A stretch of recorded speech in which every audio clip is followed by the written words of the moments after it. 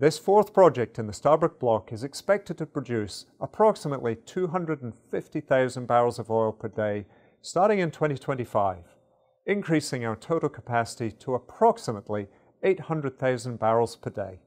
The Yellowtail development underscores the great partnership between ExxonMobil and Guyana as we garner value for all involved and provide the world with a reliable source of energy in a safe and responsible manner. That was the president of ExxonMobil Guyana, Alistair Routledge, speaking in a video statement provided on Monday to the local media.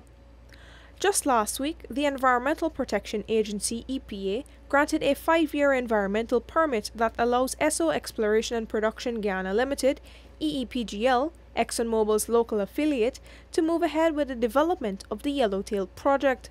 This project is ExxonMobil's fourth development in the Stabroek Block offshore Guyana, and it promises to be the largest single investment made in Guyana to date, with $10 billion or 2 trillion Guyana dollars earmarked. Importantly though, Routledge said the company is already seeking approval for its fifth project, Uaru Plus. Development and production could start here in a few years' time. Even as we made this final investment decision for Yellowtail, our team here in Guyana has submitted an application for environmental authorization of a fifth development in the Stabroek Block, Uaru Plus. This reflects our commitment to steadily and of course responsibly develop the current resource estimate of more than 10 billion oil equivalent barrels.